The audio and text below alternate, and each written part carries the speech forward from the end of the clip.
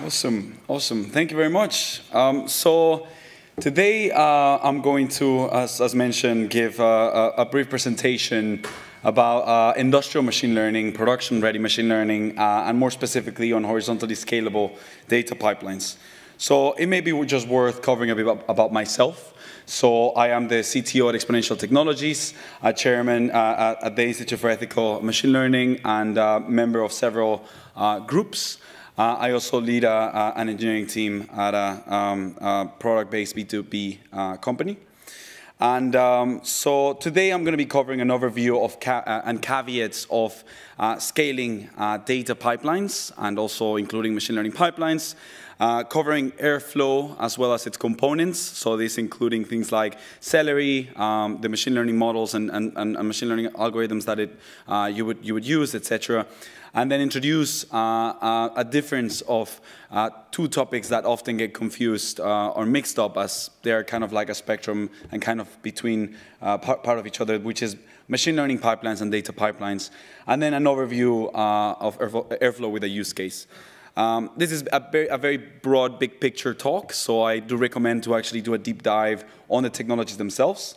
We're going to be learning by example, so what better way than actually building a startup? And we're going to go full hype today. We're going to jump on the hype train, build a large-scale crypto analysis platform. We're going to do heavy compute, data analysis, transform, fetch.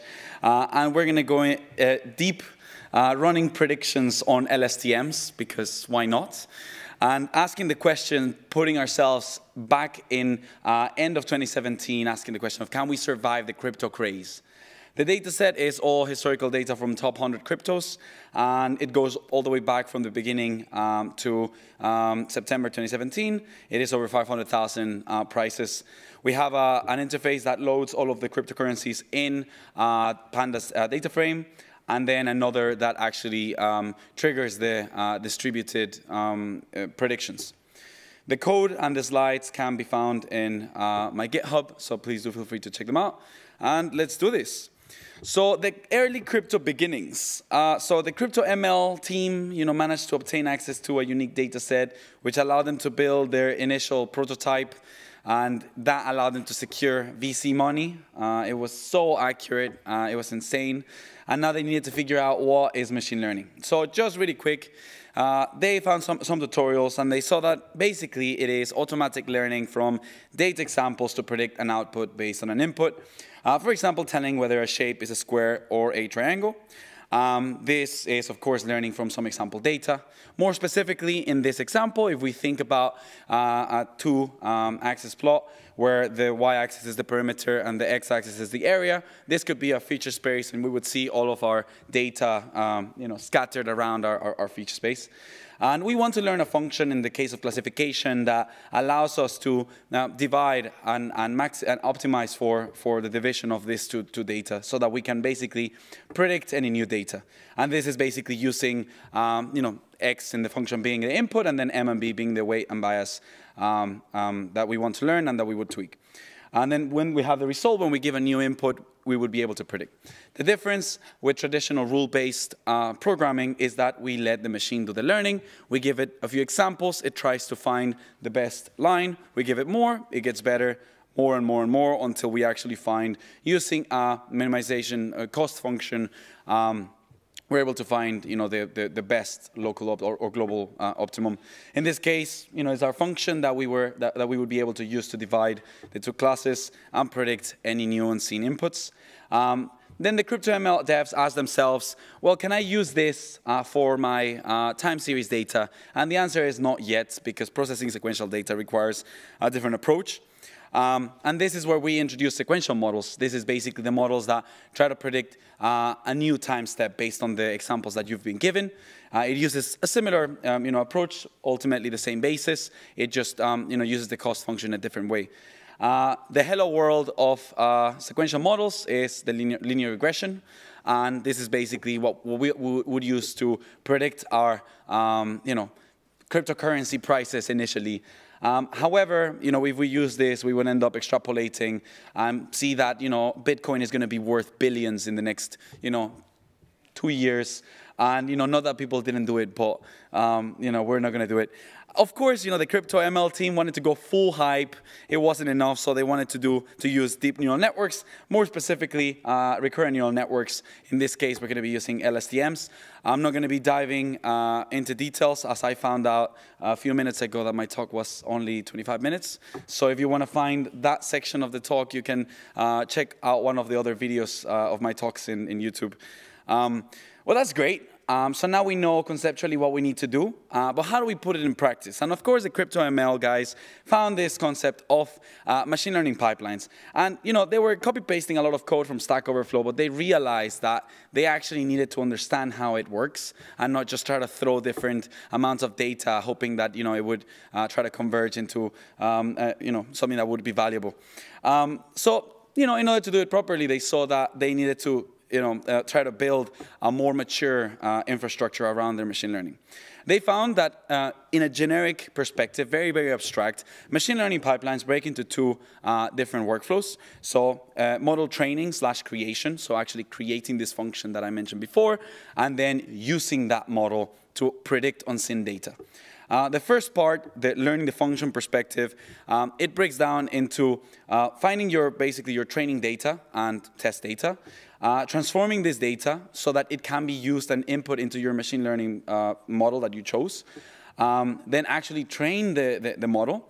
And once you're happy with the training of this model, of course, during your iterations, persisting that model. And once you persist that model, then you're able to take any unseen data, I can transform it in a way that it can be represented, and then run it through your model so that you can actually obtain a prediction, and then get the results. It's important to mention that in the machine learning pipeline itself, you have these two steps, which are probably the most important parts in this process, which is transforming your data into features and training the model itself. And with this, you need to focus a lot in your feature space itself. That's what they found out, that they need to find new ways in which you can represent the data that you're bringing in. In the example that I gave previously, squares, triangles, and shapes, the features were area and perimeter. Those were the ones that we decided to represent the shapes as. But we can actually think of more ways and more features to get from that, such as, for example, color, number of corners, etc. The second thing is the actual training that the model requires. So trying to make sure that you have a representative amount of data, and not just that, but ensuring that your model is the right one for the complexity of the problem you're facing. So for example, if you have something as complex and crazy as a set of cryptocurrency data, it may be the case, or text, for example, it may be the case that the text that you're analyzing, no matter if you get 1 million examples, you would never be able to get and extract the abstractions of language itself from just the text itself that you're using, and that's why you would sometimes benefit from other things like Word2Vec, because it already uses things from the entire Wikipedia to train this word vector. Also, from the perspective of this, you need to make sure that the data that you have is the right one. And that is, again, the relevant model and type of model for prediction. You don't want to use one that is for sequential, for classification, or clustering in the wrong use case. And now we're machine learning experts, so you can collect your certificates after the talk. These certificates are valid in your LinkedIn profile, in any non-tech meetups or parties, or in any tweet that anyone sends. You're officially an expert, and you can voice your opinion in all the ways that you want. But seriously, so now it's time to build our pipeline. For linear regression, how would this look like? Using a simple implementation using scikit-learn. We basically take the model, we get the transformed data, in this case the price and the times. We select the model that we want to use, in this case linear regression model. We then train our model from the data that we currently have, and we choose an unseen set of data points that then we can use to actually predict for the future. In this case, we're predicting 10 steps into the future using a linear function. And then now we can use it. We run our linear model, and then we can predict the next 10 time steps. In the case of the recurrent neural network, very, very similar. The way that this snippet does it is basically by taking a sliding window and training the recurrent network by feeding it in 50 of the time series data, and then trying to predict the next one. and then moving in a sliding window to train the machine itself. So whenever we want to actually run the prediction, we actually just like get the first prediction and then use that next sliding window to get the next one, et cetera, et cetera. And in this case, we follow the exact same steps. So it is, again, get the data, select the model, train the model, choose how many unseen data points you want, and then predict the unseen data. And it's not too different. I mean, this is something that you would tend to do very, very, very often. Of course, it's very, very simplified. And the code to build the LSTM you can find in the code base as well. I break it down a bit more in the longer talk. And now if you actually run it, you get to see that it works. When I say it works, I don't mean that you should actually take this and bet money for a cryptocurrency, because I don't think that will work. But I mean, it runs. I think that would be a more accurate perspective. And it's important to note that in this example, we're using the training and the prediction in the same function. As I covered previously, you more often than not would actually separate this. You would use your training, you would iterate. Once you're happy, then you would persist the model and deploy it. And then run predictions in production with in your infrastructure. And the environments would be completely different. And do not underestimate the hidden complexities. I mean, you only start using machine learning once you get the chosen model or even a persisted model. There is a lot of complexity, all the way from staging and deploying machine learning models, or storing and standardizing your repositories of training data, test data for reuse, abstracting the interfaces of your machine learning pipeline to be able to say, for example, use different libraries. Also distributing load across infrastructure, doing things like idle resource time minimization, node failure backup strategies, things like versioning of your models. How do you store a representation of the features that you chose with like the data that you use for training, so that you can compare it, the accuracy frame. It's a lot of things that are beyond the actual working accurate machine learning model. And now that the crypto ML team, have their own machine learning, deep learning pipeline, they asked themselves, are we done then? And the answer is no, the fun is just getting started.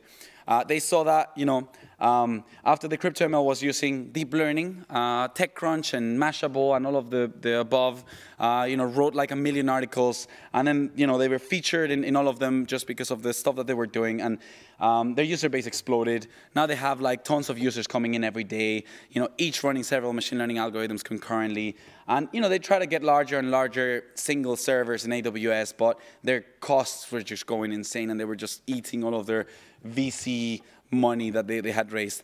And they should have really seen this coming, because machine learning is known but for being like very compute heavy, but at the same time it's also forgotten how memory heavy it is. I mean, if you saw that Microsoft right now released like at the 1 terabyte memory servers, which is actually in use, and then it's also like very hard to scale into large instances compared to actually just using smaller but distributed instances. And then also having to do everything in one node, it is a single point of failure. So it is time to go distributed. And then we introduce Celery. So who here has actually heard about Celery? Oh, amazing. I could just skip the slides. Both. OK, so if you guys raise the hand for the actual food, fine. Celery basically, as you know, it's a distributed asynchronous task queue for Python. It's beautifully simple to use and to actually get started on a non-Celerized project. It uses a producer-consumer architecture, so basically you have a bunch of producers that say this task needs to be done, and then you have a bunch of workers/consumers that just are listening continuously to this, in this case, RabbitMQ queue, and then take the task executed. And many people think that it's really hard. Certainly the crypto ML devs thought it was, but it's actually not that hard to get started.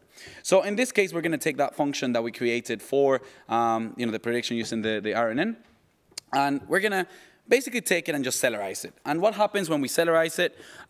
We first just create the Celery object, which connects to the queue, to the RabbitMQ. We just literally point it to the URL that has been exposed.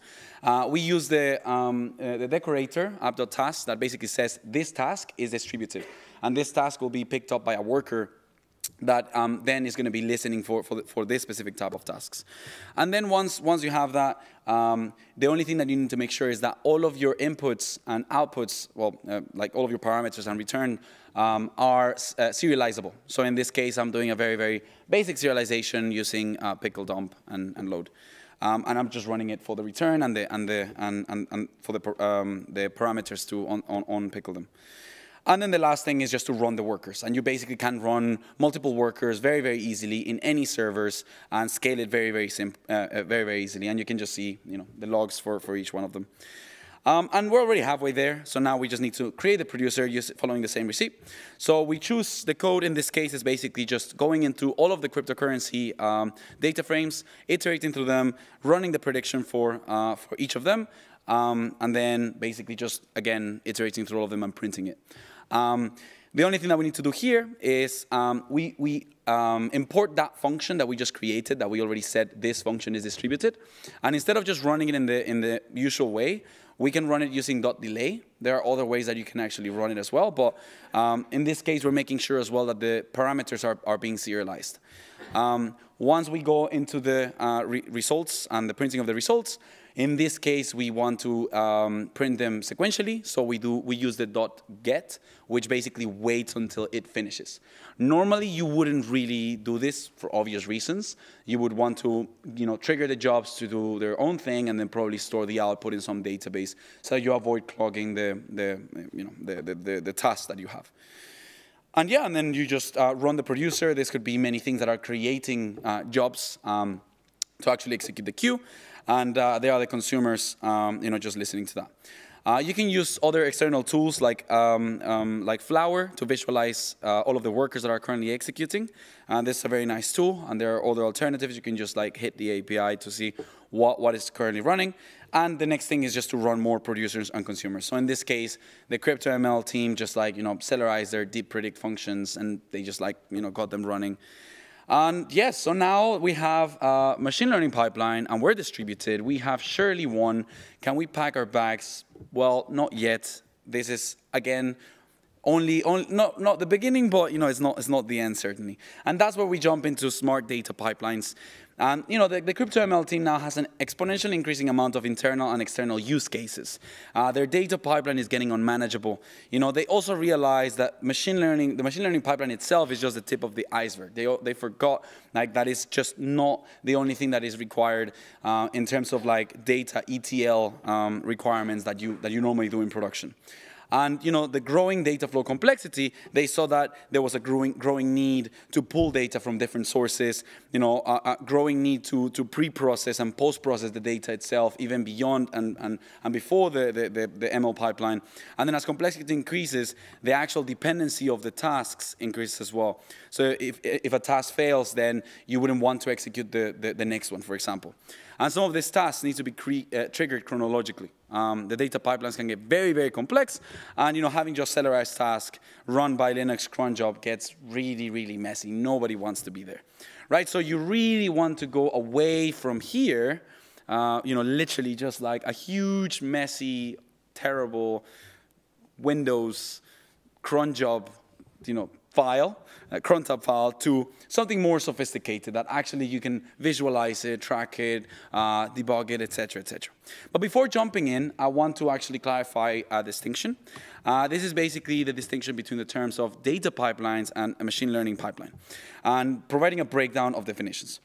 So this is not concrete. It's kind of like a spectrum. It's from my perspective, machine learning pipelines are in a way a subset of data pipelines, as in the perspective that data pipelines consist of ETL workflows, and running a prediction of a specific data set could be one of these ETL executions.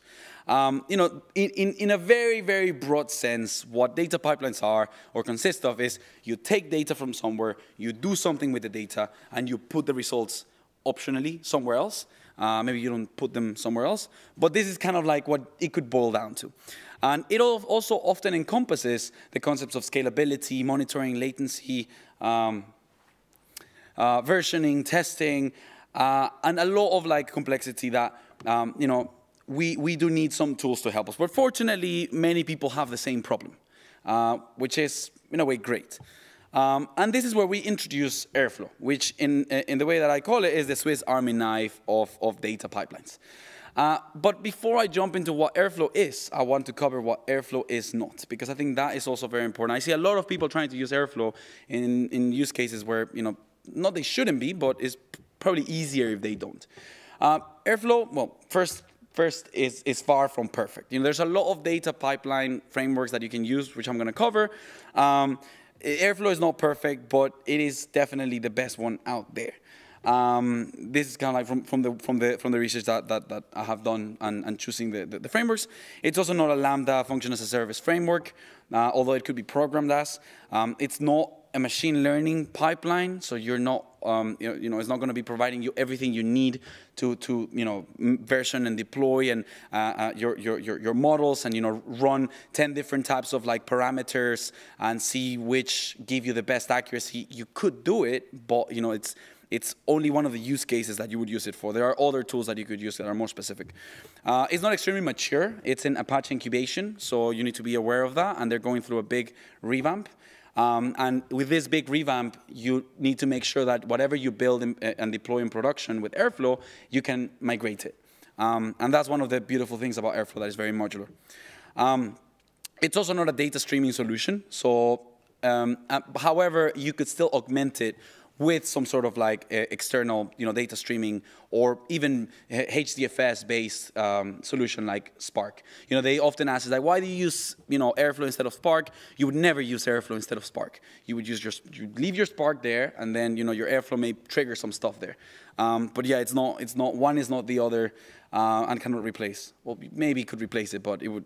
Yeah, maybe we can have a discussion in the pub about that. So let's now dive deep into Airflow.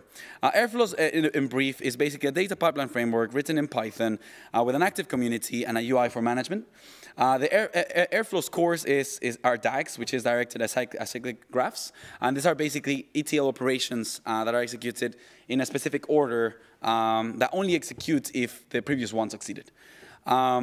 The DAGs are defined programmatically, so basically you specify the name of the DAG, the start date, and the schedule, which is basically on cron format, and then you define the ETL operations in potentially Python or whatever, and then you define the order in which they're executed. So in this case of just like a very simple graph, you can define it like that. So operator 1 after operator 2. Then you can actually see all of the DAGs that you've defined in your list overview. Together with all of the information of executions, which ones failed, which ones are currently being executed, etc., etc. This views, Airflow is not really the most beautiful design, but it's very functional. You can also have a detailed DAG view. Here you can see like a specific DAG in more detail with all of the operations that you have, together with all of the executions. In this case, on each date. This is probably like every day it got executed once, and you can see that it succeeded. And then, operators are very easy to define.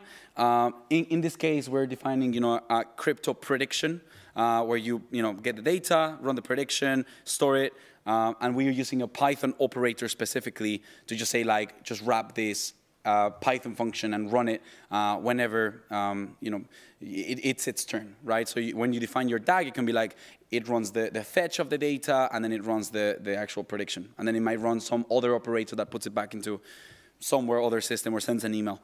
Then also Airflow provides default operators. One of them are, for example, sensor operator, which basically, when triggered, it polls as many times until it returns true, for example, or false. And you can set the time that it waits between each time it polls. Then you can actually also pass data downstream in your DAGs. So for example, whenever you run something in an operator, you can return, and then whatever you return, you can actually retrieve it. And this is very useful for storing things like, triggering DAGs that need to hold a specific ID or pass specific other IDs. It's also worth mentioning that Airflow has a database. It uses Postgres. However, well, it can use any SQL-based database. However, you shouldn't pass really massive things downstream because it inserts it into the database and then you retrieve it back again, so it's not very efficient. You normally would just pass some simple things like IDs or something like that. In this case, what we're doing is, we're creating a push function and then a pull function. The push just basically returns a list, and the pull uses the XCOM objects, as they're called, to basically retrieve it, whatever data was passed from upstream. And then we just define those two operators, and we say push tasks goes before pull task. You can also visualize the execution of the parameters. You can also visualize the logs. A lot of the things you could actually do in the UI. And the cool thing about Airflow is that it's very modular, which is it's great because you can separate the definition of your operators with the definition of the DAGs themselves. And you also have things like sub-DAGs that you can reuse this acyclic graphs that you've defined. And it's also very extensible. You can create your own operators, hooks, executors, etc. And if that is not awesome enough, you can actually use different backends to run this on. Celery is the one that currently is most common, but I assume that you can also use things like Kubernetes, using the native Kubernetes communication to send the tasks, etc. And then for CryptoML, what they wanted to do is they wanted to pull some crypto data every day, data transform and standardize. When ready, they want to trigger a prediction for each cryptocurrency. And then if they want to store that prediction in the database, and then based on some rules, they want to trigger a trade. So if we break this down into Airflow terminology, first for each individual cryptocurrency update, we would have an operator that transforms the data, then another one that sends the data into the crypto engine. Then we trigger a sensor that pulls the engine until it's done. Once it's done, we basically branch off where one of the operators stores the data, and the other one, based on some rules, it would trigger a trade. And now, for all of the crypto jobs, we would have basically some schedule job that would run, say, every day. It would pull, for example, 20 data sets of cryptocurrency, and for each one of them, it would trigger a sub-DAG, in this case, a DAG. Again, so Airflow is not very mature. The way that you actually trigger dynamic DAGs, you would have to do it with the session API, which is not great. So this is kind of like the summary, same thing that I just said, the operators, sensors, and branch. Success. So now we basically, crypto guys managed to set up their pipelines. Do check out the Apache Airflow project. I would recommend you to get started to just read the documentation. And there are some alternatives like Luigi, Pinball, Seldon Core, and other similar ones that are not really similar. It would be used in completely different use cases like Dask or Apache Kafka. And then some special mentions like Docker and Kubernetes, which you can find implementations in the code base. And cryptocurrency guys managed to sort it out. They survived. They're probably millionaires now, living in their own island. But for us, we got our overview on data pipelines, the difference between machine learning pipeline and data pipelines, overviews and use case. Again, code is in the repo, so please do feel free to check it out. And with that said, feel free to contact me, and thank you very much. I hope that was informative.